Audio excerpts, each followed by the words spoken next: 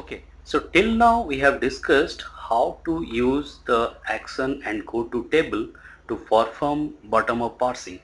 Okay, so today we will discuss how we create this action and go to table.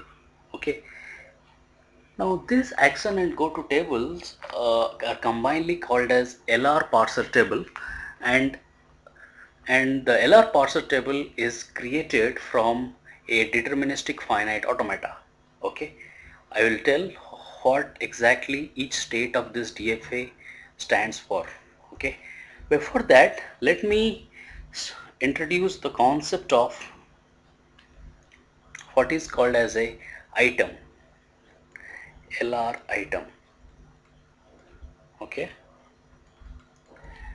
so an LR item is nothing but a modified version of a production of the grammar, okay, such that we introduce an extra symbol called as a demarcator. Okay, that demarcator I may denote it as by dot, simple dot, or maybe at the rate, anything, okay, or at a simple bar. So for example, if I have a production in the grammar that is A as X, Y and Z, then what will be my possible LR items with respect to this rule? They are A as dot X, Y, Z. Okay, it can be A as X dot Y, Z. It can be A as X, Y dot Z, or it can be A as X, Y, Z dot. Okay, so basically this just a second. So basically this LR items, what are they means what they are defining or telling us? They are telling us that they are basically denoting the current state of a parser with respect to a particular production. Understand? So let me write it down. So suppose A as, suppose I have an LR item like XYZ. So what does this implies? This implies the, with respect to this rule,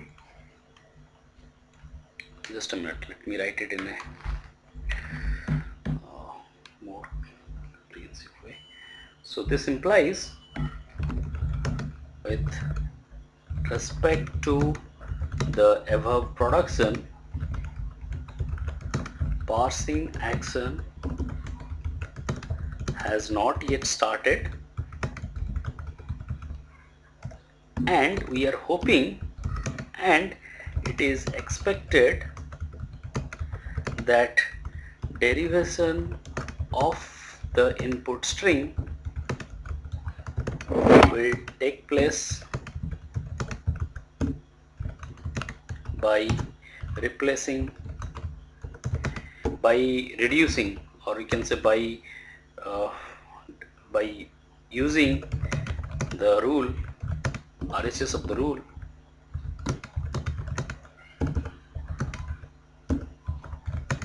XYZ. Understood? So if the dot is at the initial position, that means we have not yet started the parsing, and we are expecting to parse the given input string with this production. Okay, now suppose I have A as X dot YZ. What does this mean? This means that I have already done some of the parsing. Okay, this means already we have processed the input string by uh, using derivation with respect to X, and we are hoping we are hoping that the subsequent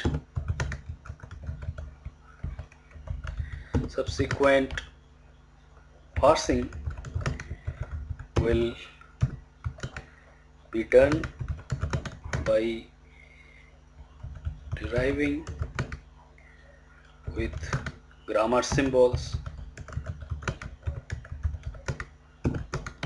YZ. Okay, what does this mean? That means the parser is in a state where it has already done derivation with respect to x. Okay, and it is hoping that the subsequent input strings will be derived from this y and z. Okay, now suppose I have a as x, y, z dot. What does this mean? That means the entire input string has been processed by using the derivation from x, y, z, and it is going to accept the input string because it has nothing more to parse. Okay, so this is the notion of a LR item. Okay, LR item is nothing but a production modified version of a production having a demarcator like dot or at the rate or simple bar. Okay, and that and a LR item just tells me the current state of a parser with respect to a given production. Okay, now with that, let me define some properties, some action with respect to a LR item. So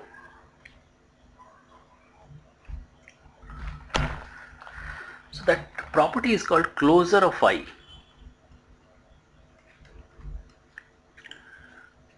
Closure of I. Okay, let me write it in a let me type it. So